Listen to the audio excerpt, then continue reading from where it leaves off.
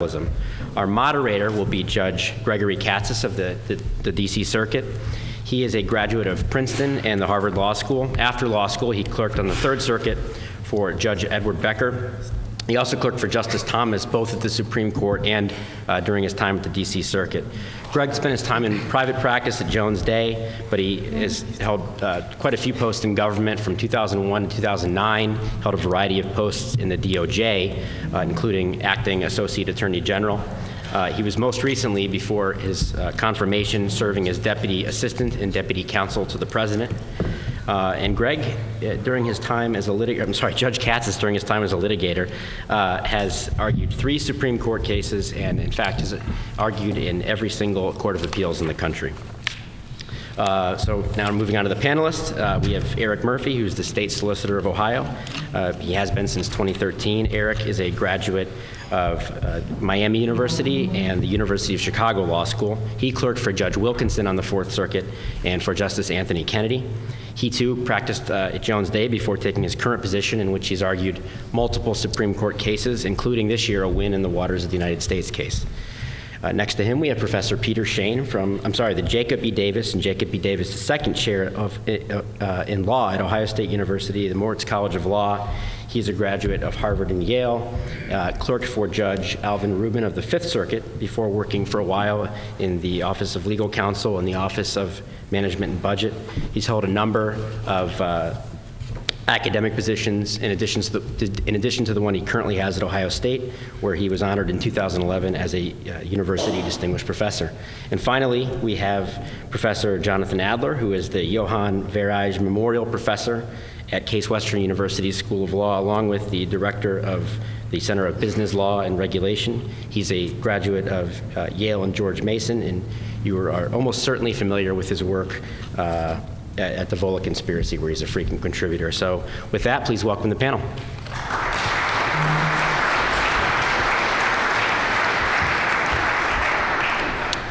So I'll kick things off briefly. We have an hour to address originalism and federalism. It's a pretty ambitious agenda, but it's ambitious mainly because of fairly recent developments that have occurred over the course of my professional lifetime. If we were doing this panel when I was in law school, it could be a pretty short discussion because, frankly, at that time, nobody took originalism or federalism very seriously.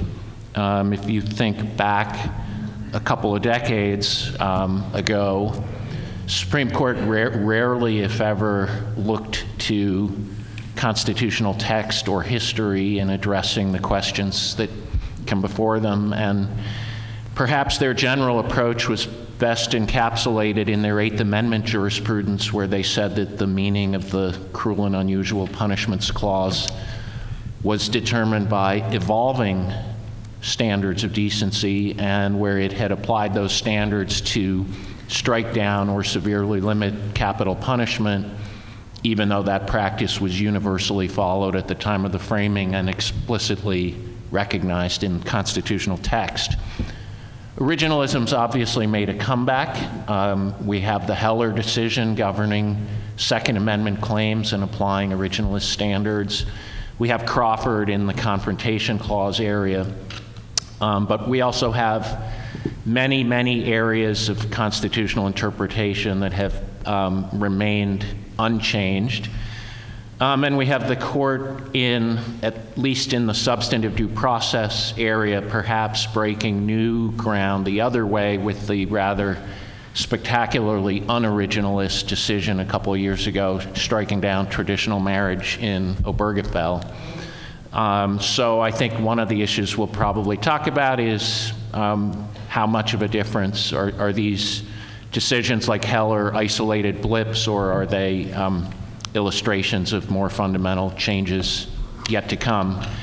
Same basic approach on federalism. A generation ago, people would have said that Congress has virtually unlimited power under the Commerce Clause, and if there are little slivers of things they couldn't do under the Commerce Clause, they could do those things under the Necessary and Proper Clause. 10th Amendment was thought to be a truism, and the 14th Amendment, Section 5, and the spending clause were thought to be broad, if not unlimited. General approach to federalism was summarized in the Garcia decision, where the court said states can protect their interests because they can go beg for favors from Congress in Congress. Different picture now, right? We've had 3 decisions where the court has imposed Commerce Clause limits on Congress. We have the NFIB decision, which has reinvigorated limits not only on the commerce power, but the necessary and proper and the spending power. We have the commandeering cases, which have resurrected the 10th Amendment a little bit. And we have the City of Bernie line of cases imposing limits on Section 5, raising the same kinds of question: are these small tweaks on the outer bounds, or are these the first signs of a more fundamental return to originalist principles of federalism? So with that, let me turn the floor over to General Murphy. Thank you. Yeah, happy to be here at the second conference. It's a great privilege to speak today. I'm going to spend my time focusing on originalism from the practitioner's perspective, as the practitioner on the panel. And with respect to that question, I can say unabashedly that originalism should have a big impact on the way lawyers practice today. Lawyers need to be conversant in the originalist mode of interpretation. They need to incorporate originalist arguments in their legal briefs to courts. Those are the arguments, as Greg mentioned, arguments about text and history with respect to the question before the court. I think if advocates do not do that, they put themselves at a serious disadvantage. And I'll just go through a few reasons why I think that is the case. The first and most obvious reason is, as Greg said, we now have many originalist judges in federal and state courts. And if you have originalist judges in federal and state courts, it makes sense to make originalist arguments to those judges. I think gone are the days of what Justice Scalia used to say in one of his stump speeches. I quoted him from a 2005 speech. He said, "Originalism was still such a minority position in modern academia and in modern legal circles that on occasion I'm asked when I've given a talk like this a question from the back of the room, 'Justice Scalia, when did you first become an originalist?' As though it is some kind of weird affliction that seizes some people, like, when did you first start eating human flesh?" I don't think it's accurate to say that anymore. I think originalism is now in the mainstream of conservative circles, and you can look no further than Justice Gorsuch's speech at the Federal Society Convention this past November, where he unabashedly said, "Tonight I can report a person can be both a committed originalist and textualist and be confirmed to the Supreme Court of the United States." And the fact that originalist judges are being confirmed to federal courts, being elected in state courts, means you should be making originalist type arguments in your briefs.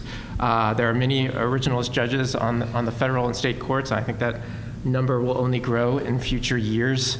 You need to look no further than a recent concurrence by Judge John Bush in our own Sixth Circuit in a Sixth Amendment case involving when the right to counsel attaches in criminal proceedings. When is the right of counsel, when does it get triggered?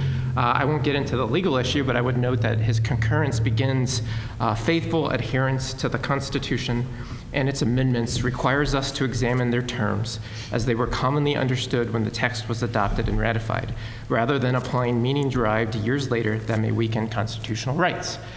So these are judges that could be on panels in which you're litigating. It makes sense to make originalist arguments to these judges. The second reason why I think originalist arguments need to be presented in legal briefs is even non-originalist judges find those arguments important. I would say that the main difference between originalist judges and non-originalist judges is that originalist judges think text and history should be dispositive or conclusive. Non-originalist judges will just find it important, but they'll look to other indicia of constitutional interpretation. The best example I like to give for that point is a debate between Justice Scalia and Justice Brennan in a case called Burnham versus Superior Court of California. It was a 1990 decision. The decision actually involved so-called tag jurisdiction. It's a personal jurisdiction case by which tag jurisdiction historically meant if I just traveled to Kentucky, if I was on the border, traveled to Kentucky to get gas or something, and I was personally served with process in Kentucky, I could be served with process over any potential suit, even stuff having nothing to do with my trip to Kentucky. So the question in Burnham was whether that was consistent with due process, this exercise of general personal jurisdiction over people who might just be traveling through the state. The court unanimously held that it was consistent with due process principles, but the court, in very distinct opinions, issued different rationales. Justice Scalia's rationale was an originalist rationale. The due process clause should have the meaning that history would give it. So if there is a established practice, long practiced in the states, then that's dispositive on the due process question. There probably was, according to Justice Scalia at least, no more established principle than transient or tag jurisdiction. So that ended the question. Justice Brennan had a concurring opinion in which he clearly indicated that history itself was a factor. So tradition was a factor. He said, although I agree that history is an important factor in establishing whether a jurisdictional rule satisfies due process requirements, I cannot agree that it is the only factor. Later on, he said, tradition, though alone not dispositive, it is of course irrelevant to the question. So even non-originalists think originalist arguments are important. And I think sometimes non-originalists think originalist arguments are also dispositive. Judge Katz has mentioned the Crawford v. Washington decision. That was an originalist revolution in the Confrontation Clause area. And it was a revolution. It was solely a mode of interpretation that was originalist. There was no living constitutional notions of how the Confrontation Clause should evolve. And it was written by Justice Scalia, but it was joined by several justices who are not originalists, such as Justice Stevens and Justice Ginsburg. So at times, originalism, even non-originalists can find original meaning dispositive. The third point I'd like to make on originalism is that I don't, as an advocate, I think it's never been easier to make originalist arguments. And the reason I say that is because with the advent of the internet and of large databases, Lexis, Westlaw, Hein Online, it's much easier today than I think it ever has been to examine original interpretation type questions with respect to whatever question is presented. I'll give an example in the Confrontation Clause area. The state of Ohio had a case, Ohio v. Clark, that went up to the U.S. Supreme Court involving whether a child's 3-year-old statements to his teachers about child abuse was testimonial within the meaning of the Confrontation Clause. The court unanimously, although in split decisions, held that it was not, and a large portion of our legal brief at the U.S. Supreme Court was tied to the historical treatment of child statements to parents and others about abuse. Historically, it was well established, even when there was this confrontation right developing at common law. Historically, it was established that these types of child statements were admissible. The court relied on that literature when ruling in the state's favor. So I think that's all I have. I'll turn it over to Professor Shane to give us more. Thank you. It's also a great pleasure and privilege to be here, and to be here with this particular panel, very distinguished colleagues. And I want to say I wish I could get Solicitor Murphy's remarks put on a tape that I could just play for students, because an important point that I think you made is that when you're arguing to judges, what counts is their theory of constitutional interpretation, not yours. Particularly if you're going to argue to a multi-member court with originalist and non-originalist judges, you want to be adept at multiple methods of interpretation. And I also think, as your remarks indicate, it's possible to overdraw the distinction between originalist and non-originalist thinking. It's a little, originalism is often deployed as a word, as if it's obvious what that means. And yet there's a well-known debate in academic circles whether we're talking about original intent or what Justice Scalia kind of popularized as the notion of original public meaning. I would say the high theorist of original public meaning in the academy is Professor Larry Solomon at Georgetown University. And he keeps refining the theory. And if you read his work, you would definitely come to the conclusion that originalism is not for the faint of heart. His most recent iteration endorses, and I'm just going to give you a very brief quote just to make the point. He endorses the notion of implicature, the notion that the illocutionary force of a particular communicative act can be implied rather than directly said. Got that? I mean, right? So a simpler way of saying that is that the Constitution may actually mean things or have meant things originally that it did not explicitly say, which of course makes the originalist inquiry yet more difficult. And I suppose with all this complexity, the one advantage of all this complexity I find is often when I make originalist arguments to my more conservative friends, pointing out that originalism points in a more progressive direction, they can tell me with some possible truth to it that I'm just not doing originalism right.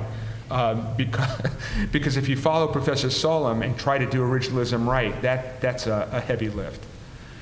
But I do want to make just 4 quick points. One, just to reiterate what Eric Murphy said about the importance of advocates being good at originalist arguments.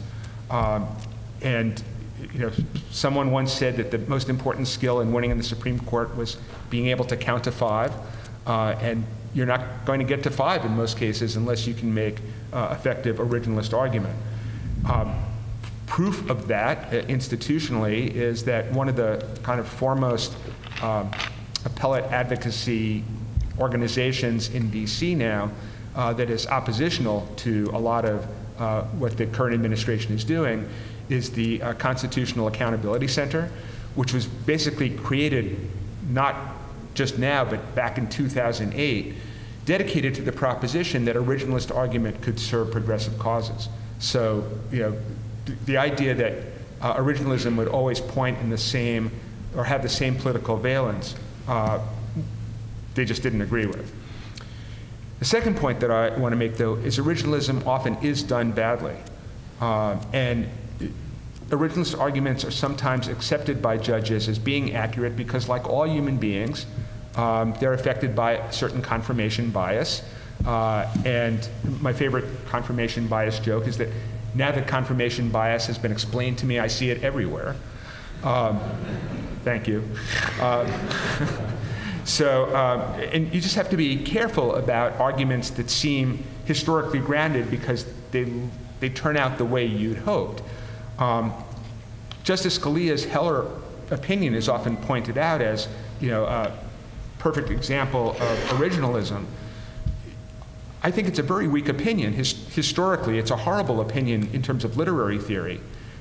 But the idea that gun ownership was central to an American concept of citizenship, that was probably a real thing by the mid-19th century. And so, in an odd way, Justice Alito's opinion on the incorporation of the Second Amendment is a much better grounded opinion on originalist grounds, being originalist with regard to the 14th Amendment, I think, than the Heller opinion. By the time the 14th Amendment rolled around, what Justice Alito said does have some real historical purchase to it. The third thing I want to say, though, since I don't usually label myself an originalist, is that I think the normative case for originalism is debatable and often puzzling.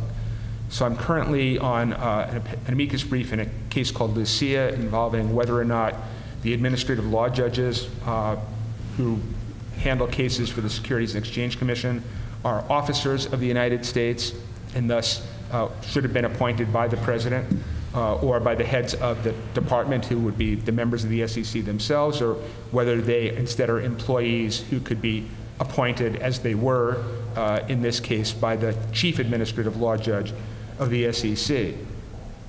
And on a global scale, constitutionalism does not, in most countries, imply originalism. But we start with the text because we have one. I understand that. But it seems a little odd to me that we're wondering whether this scheme for giving people who appear as respondents before the SEC the benefit of genuinely independent judgment should be judged according to whether weighers and gaugers were officers or employees in 1789. The entire federal government in 1789 was about 3 times the size of the administrative law judge corps of the Social Security Administration alone.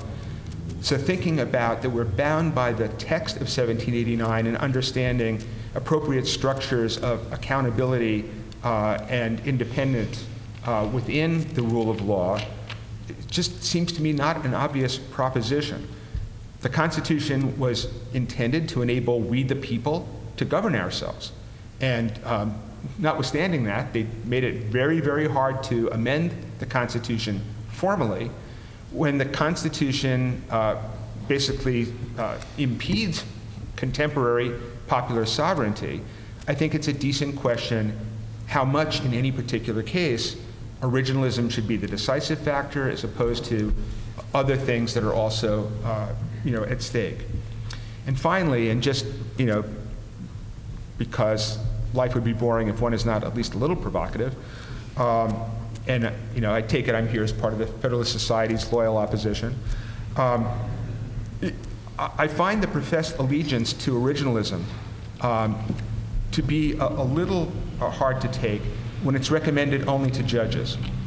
I'm just going to guess that in 1789, when the appointments process was created from the Constitution with regard to, say, justices of the Supreme Court, nobody thought it would be appropriate for the Senate to treat the last year of a presidential term as irrelevant in terms of whether or not you would give a hearing with regard to a presidential nominee.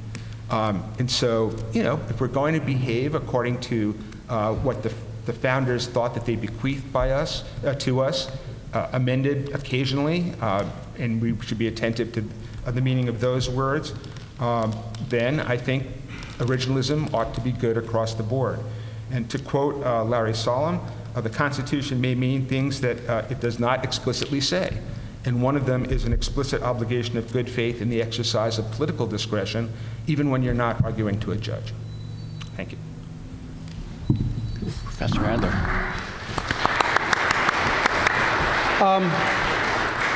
It's great to be here. I certainly appreciate the opportunity to be on this panel.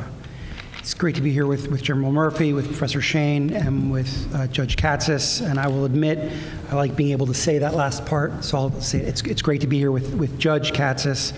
And I'm thrilled to hear that Peter in his remarks, especially at the end, condemn the Senate's treatment of Lillian Bevere in 1991 and 1992. That was shameful. And just what I was thinking about.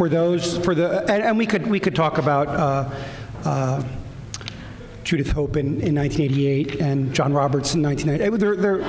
It's good because it's important to understand this history. I want to make 3 brief points, and I will try to be brief.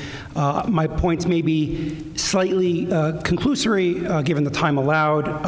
As fast as I sometimes speak, it'd be hard to fully explicate my points in a few minutes and leave ample time for questions and comments. But my propositions, or the things I want to suggest, are first that originalism, and in particular, the idea that the original public meaning of the words of the Constitution is the proper way of interpreting our Constitution. Certainly accept the point that's been suggested that that may not be the proper way to interpret other constitutions, but it is the proper and long understood way of interpreting our Constitution. That the original public meaning of the words and the structure of our Constitution establish a Federalist structure, and one that was meant to endure in that way. Third point, though, is that we've departed quite substantially from those premises in the actual operation of our system and the courts in particular, although not exclusively. Congress and the executive have certainly done their share to migrate away from an original understanding of our constitutional text and structure. And then I want to close with saying a little bit about kind of where we are and what we do about it. Our panel's titled Originalism and Federalism, Where are the Court's Heading? So I'm at least going to say a little bit about originalism, a little bit about federalism, and say at least a little bit about where we are in the courts on these questions, leaving open what some of the possible paths might be. When we look at our Constitution and read it and understand its history, I think it is fairly clear that one reason the Constitution has the structure it has, and indeed one reason that it was decided that our Constitution needed to be written, was to impose limits in addition to direct and channel the exercise of government power. That the writtenness of the Constitution was a feature.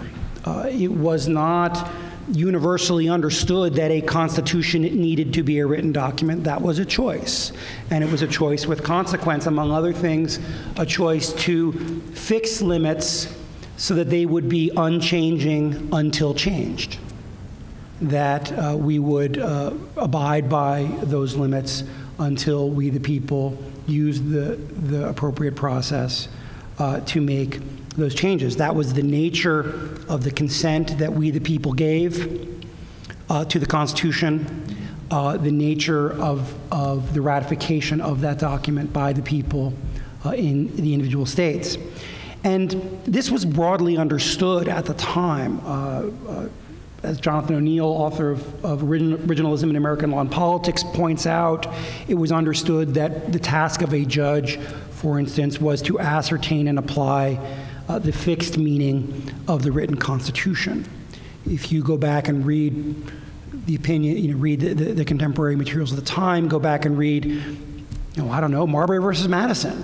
One sees this idea referenced again and again. So just to quote Chief Justice Marshall in Marbury, he reminded us the powers of the legislature are defined and limited, and that those limits may not be mistaken or forgotten.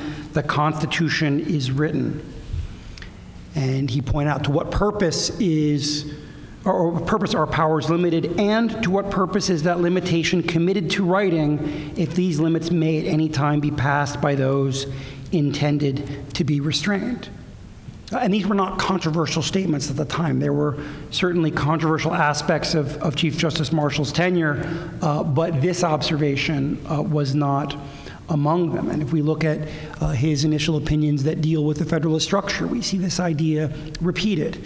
In Gibbons versus Ogden, the focus on the text, the idea that the enumeration presupposes something not enumerated, and that something, if we regard the language or the subject of the sentence, must be exclusively eternal commerce of a state. Why do we say commerce among the several states? Commerce with Indian tribes, commerce with foreign nations? Because there is commerce that is not among the several states, that is not with foreign countries, that is not with the Indian tribes. And indeed, there are things that are not commerce, and that those are things that are left to the state. And Chief Justice Marshall reminded us that if we forget that, if we ignore that, if we depart from the original meaning of the text, we are departing from the structure that the Constitution set forth and that we, the people, consented to.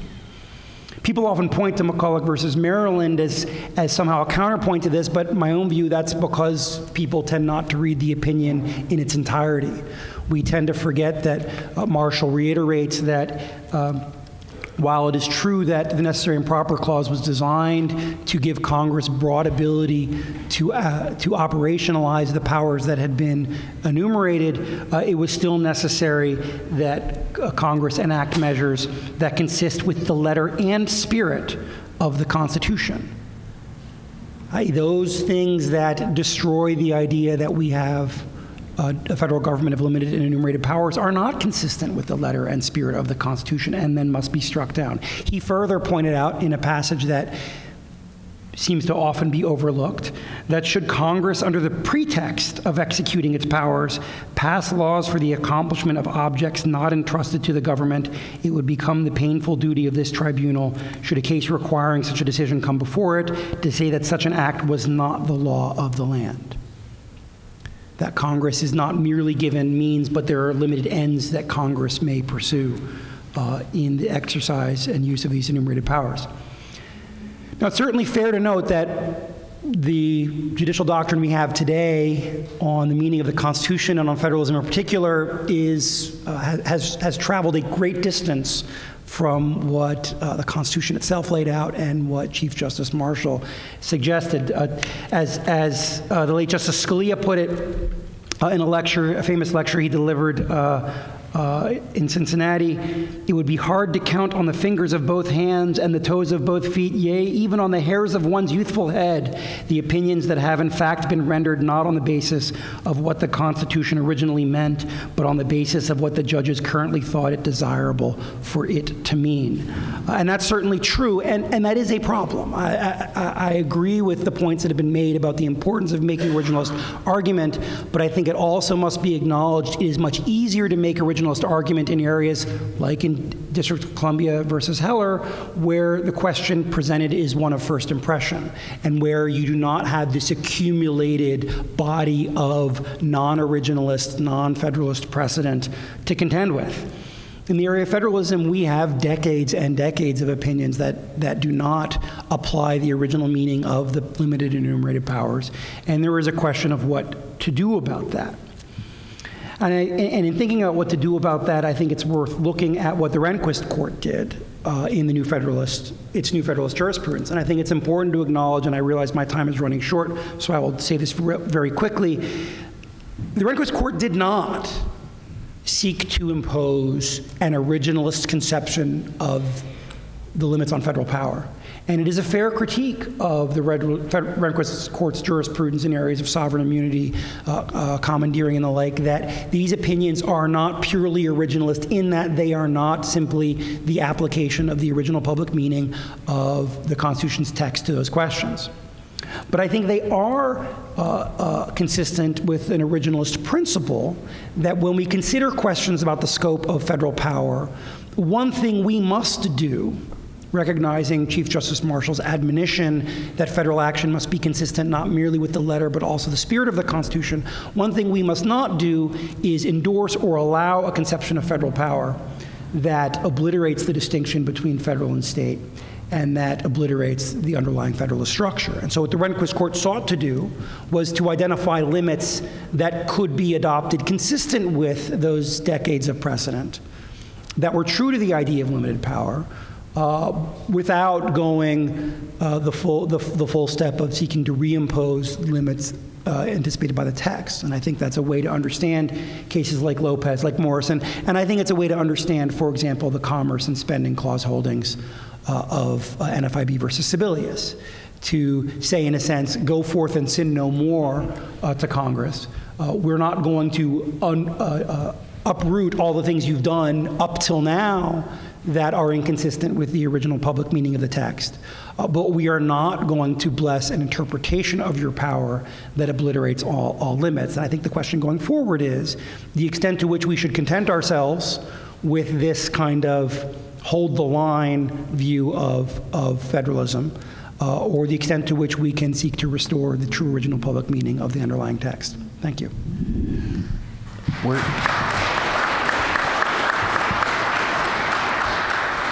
We're going to leave a little bit of time for questions, but before we get to that, I'd like to invite each member of the panel to give any reactions to other panelists, just a minute or two each, if you would. Sure. So just a couple of points. The first on Heller. What I found interesting about Heller is it was both the majority and the dissent were fighting entirely on originalist grounds. And so a criticism of Heller, I think this is one tribute to Justice Scalia, that you can measure his jurisprudence against his jurisprudential philosophy.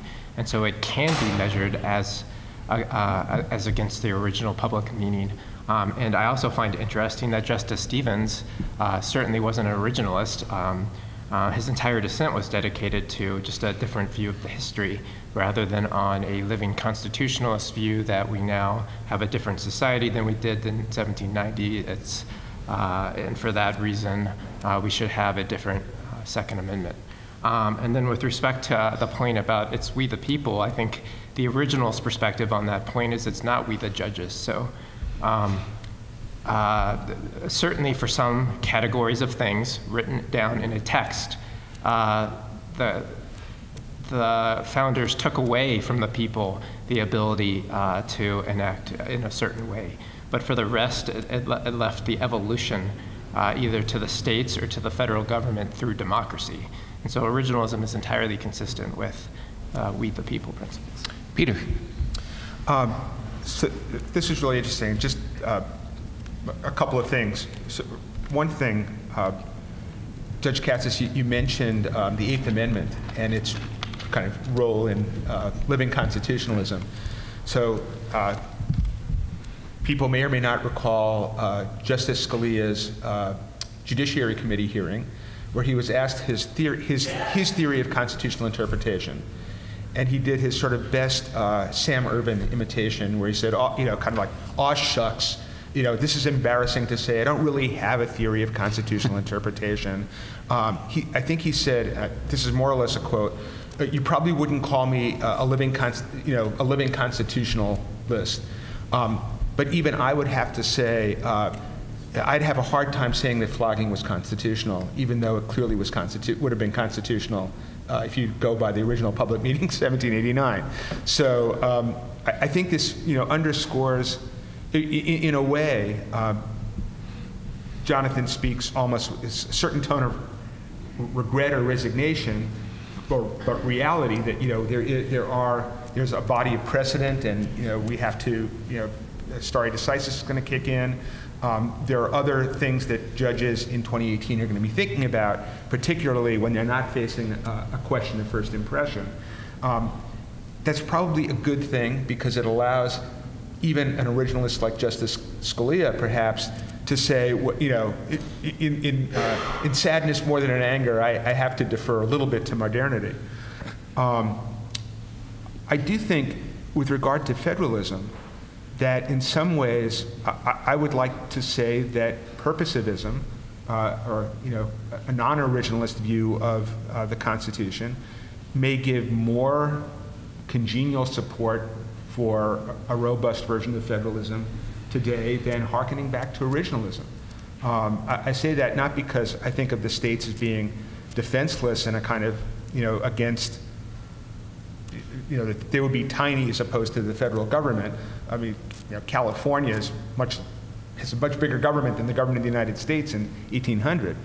But there are lots of forces in our society today pushing in the direction of cultural, political, economic centralization, and having the states as kind of as a way of institutionalizing a kind of pluralism in our public philosophy may be more important because of the material and political conditions of 2018, maybe even than they were in 1789.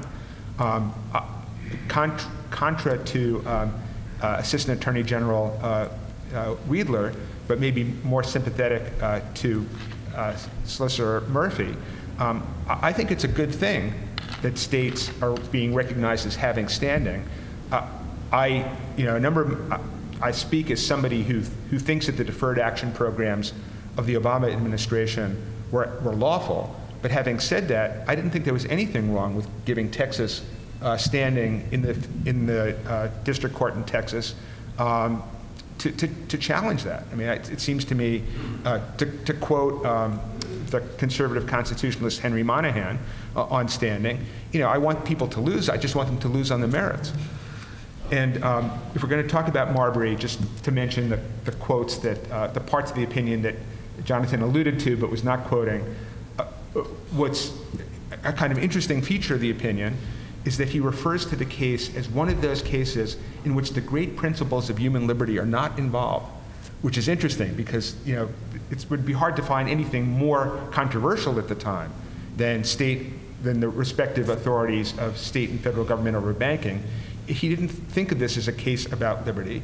And he reminded us that, you know, in a constitution intended to endure for ages to come, only the great outlines could be marked. And again, to invoke Larry Solom, we have to recognize that the Constitution may mean things that it didn't actually say. Jonathan, briefly. Yeah, we're super brief. So on the way down this morning, I listened to a great panel from the Georgetown student conference about the role of the Declaration in the Constitution, and just in relation to Peter's remarks on the administrative state. One is concerns about the administrative state weren't alien to the founders. If you look at the complaints in the Declaration of Independence, there are concerns about the independence of judges, which certainly relates to how we select and remove and control administrative law judges. There is also my favorite list of the king's offenses. He has erected a multitude of new offices and sent hither swarms of officers to harass our people and eat out their substance. All right, this could have been written by Phil Hamburger, right? And so I think that it's not that the Constitution's inapplicable to the administrative state. It's just that it may constrain our ability to create certain sorts of administrative structures. And if so, our choice is to either find different structures to achieve those ends, and I think there's lots of room there, or to use the proper process to amend it. Let's take some questions. From the mic, please. Hi, well, this is really short. Lee Strang from Toledo. My question is for General Murphy, and I make basically the same argument that you make to my students, that originalist arguments should be part of your toolkit that you use as an advocate. What would you say in response to this criticism, though? So on the appellate court level, the lower federal court level, they're bound by Supreme Court precedent, which covers most areas of most law. You cited a concurrence. It's notable because it's exceptional, right? On the Supreme Court level, there is, as Jonathan pointed out, non-originalist precedent that covers most areas of law. And the Supreme Court justices who are aligned or were aligned with originalism, Justice Scalia tended to follow precedent, maybe nibbling around the edges. Justice Thomas is the only justice who, at least so far, has indicated significant willingness to move against existing precedent. The Hellers of the world are rare, as we already talked about, that there aren't many cases without much precedent. And I think the Crawfords of the world are also rare because it requires an alignment of the original meaning and the non-originalist justices' progressive policy preferences. And so what would you say in response to that challenge to your position? So I guess 2 points. The first is, of course, if there's a precedent directly on point, I think the most you can do in the lower courts is what was done in Janus, we'll talk about earlier, is preserve the issue and then have the Supreme Court take a second look. But I do think that there are a lot of areas of vagueness and precedent where originalism principles can come into play. The Ohio v. Clark, I mean, that's one example that immediately came to mind because they're just the confrontation clause, they adopted this testimonial test, and then in applying the test to new circumstances, you can look to historic materials to determine the appropriate answer. I think you can do that in a lot of areas. I think a lot of precedents, a lot of the court's current jurisprudence is precedents with balancing tests. And when there are balancing tests, one of the factors to be considered could always be the originalist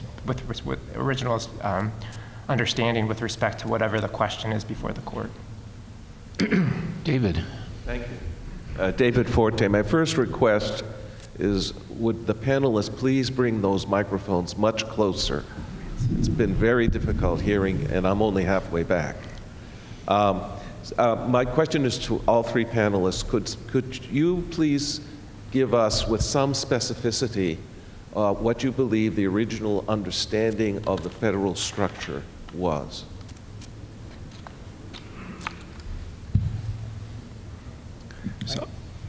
I'll start. I mean, very briefly, right? A federal government of limited and enumerated powers that are with a plenary police power that is for federal purposes reserved to the states. Obviously, states under their own constitutions may have their power constrained, but that would be a function of largely of state constitutions, with the exception of those handful of areas that the Constitution removes from state authority. Yeah, I would largely agree with that. I think that Article 1 lists the powers of Congress, and those are few and enumerated, and the states have the residual sovereignty and all the remaining powers. And I would say I don't disagree with that at that level of generality, but I think that level of generality doesn't suffice to decide a lot of cases. Anybody else? All right, well, let me ask you a question. Peter, you made the point that the Constitution is designed to set up a system of majority rule or democratic government, and there's something awkward in when you have a hard case where text or history doesn't seem to answer a question much one way or the other. There's something awkward using the Constitution to trump whatever modern folks are doing. Mm-hmm. Is that an argument for upholding things in modern practices in hard cases, or is it an argument for looking to something other than historical practice or constitutional text? Well, I think this goes back to a point that I thought Eric was making before about non-originalists finding also being interested in originalist arguments. So it may the reason why the dichotomy is sometimes overdrawn is that there are very few purposes that progressives might attribute to the Constitution that can't find some basis in originalism stated at a somewhat higher level of generality. So if I were, so you have the Securities and Exchange Commission, it's going after businesses. The question is are the values of the framers, put aside, the officer-employee thing. I'm not sure they had a comprehensive theory of it. If they did, they seem to violate it all the time. I think the SEC should win this case on originalist grounds, but that is even on the narrow historical facts. But even if not, I mean, there was a value placed on independent judgment. There's obviously a value being placed on due process. Noticing that this current system, which doesn't allow the members of the SEC to determine who is going to be the judge in the case going after you, sounds like it's consistent with the original values. So I guess the way I think of originalism and the relationship of originalism and non-originalism is just, in those cases where there's room for interpretation, I'm willing to kind of step back and say, yes, the Constitution doesn't provide for an Air Force, I still want one. Can I just sure, go ahead. Come on. I mean, I think there are two questions that we want to separate. One is, what is the proper way to interpret and understand the Constitution? There's a second question, which I think is implicit here, about the extent to which courts should defer to, or at least give some degree of respect to, the judgments that are made by the other branches, right? So if Congress, through process of deliberation, comes to a different conclusion about the proper interpretation of a given provision and the constraints that imposes, then the courts might. To what extent should the courts give regard to that congressional judgment?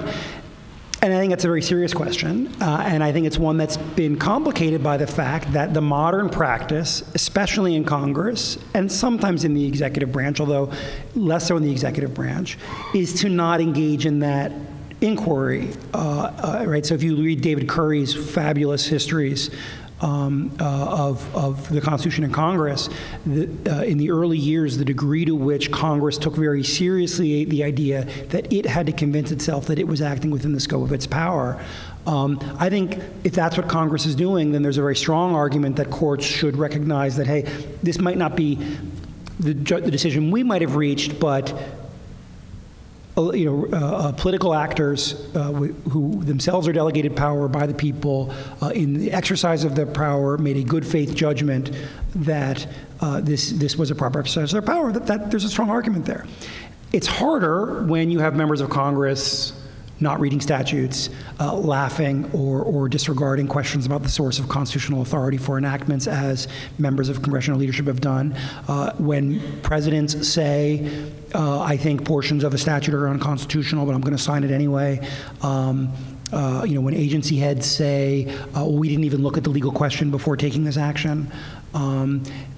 Then I think the argument that courts should be deferential is weaker. And I'm not sure I have a purely administrable standard here, but I think as a practical matter, that presumption of regularity is based upon a plausible argument that the other branches are fulfilling that obligation. We have time for one more question. All right, thank you. Charles Miller, Cincinnati. In addition to this ALJ case, what cases are out there that are percolating or issues where you could see this originalist arguments perhaps being successful in the near future? Well, I suppose we will know some, again, General Murphy's going to be much more up on the criminal law cases than I would be. Administrative law is the territory Professor Adler and I usually inhabit. The case that I'm sort of watching at the moment is whether or not there's going to be a cert petition in the CFPB case asking whether or not it's constitutional to have an independent agency with a single head as opposed to a multi-member head. And one of the fascinating things about that case, so the DC Circuit panel, in an opinion by Judge Kavanaugh, Federalist Society stalwart, wrote a stunningly non-originalist opinion for the unconstitutionality of the CFPB. He sort of has he kind of invents a protection against arbitrary government standard, and then says, well, independent agencies, might be unconstitutional in general, but it's too late. That water's passed under the bridge, so we can get more or less the same protection against arbitrary government by insisting on a collegial head of independent agencies. And the court en banc in the D.C. Circuit reversed that.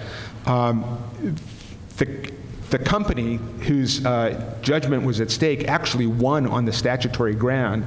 So I'm thinking that it was weird also that the panel didn't just stop with the statutory standard on which they were all agreed. So I don't know if cert's going to be pursued, but that would be yet another interesting case for originalist argument.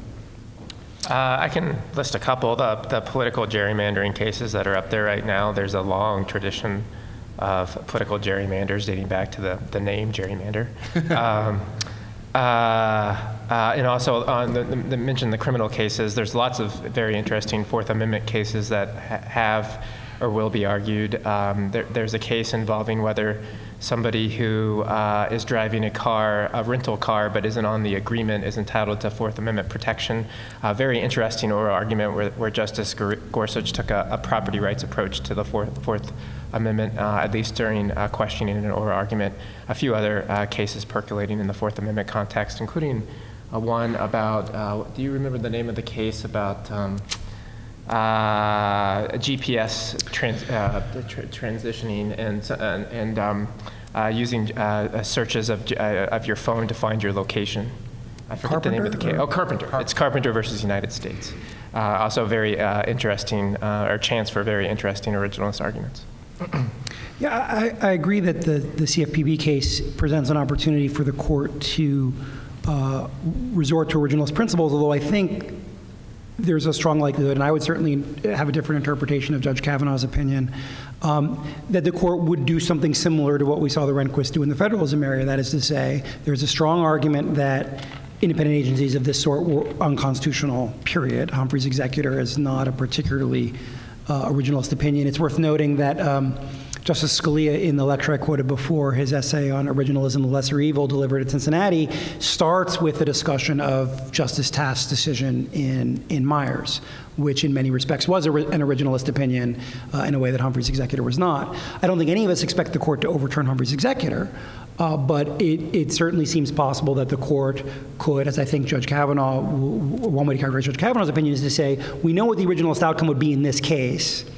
We are going to reach that outcome, and we are going to embody the principle that we're not going to overturn our prior precedents, but we are going to identify a way to limit the scope of those precedents. Another case where we might see something similar the court has granted for next term is a case called Gundy.